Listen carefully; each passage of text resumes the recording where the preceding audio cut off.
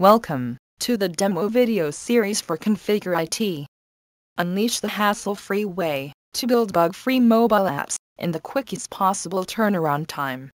In this video we will view how to configure grid view with single selection. Drag and drop grid view to the main screen.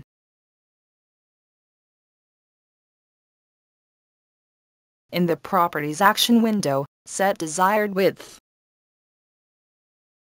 and height. Moving back to Control List, drag and drop label on the grid view. Configure the label by selecting desired font and size. Set key name to data and select country name. Again, from the control list, drag and drop button on the grid view. You can change its background color and set its proper coordinates, width, height, and configure the required settings for button.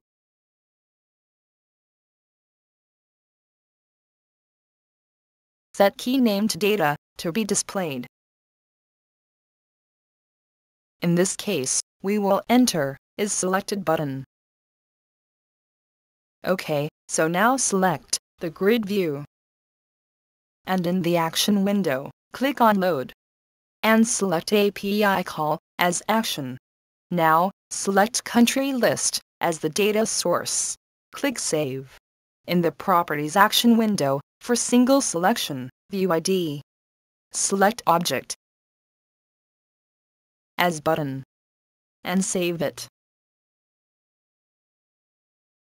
Set multiple selection session key. In this case, enter grid view selected value.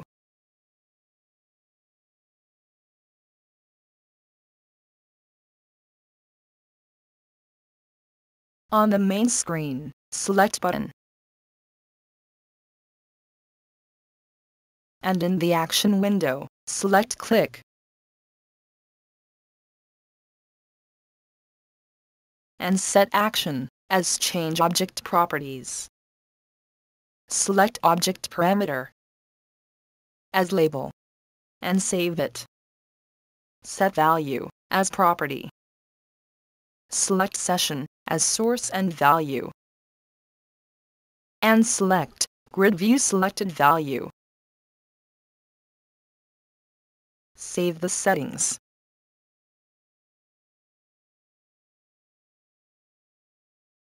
Next is set selection key as country name. And that's it. Let's check how it works. Open the Preview It app and click on last downloaded icon. Here you can view the list of countries in the form of grids and can select only one country as per single selection. So this was all about grid view with single selection. For more information, visit our Help Center. Stay connected via support ticket portal or live chat, where our support team will assist you. Keep configuring. Thank you.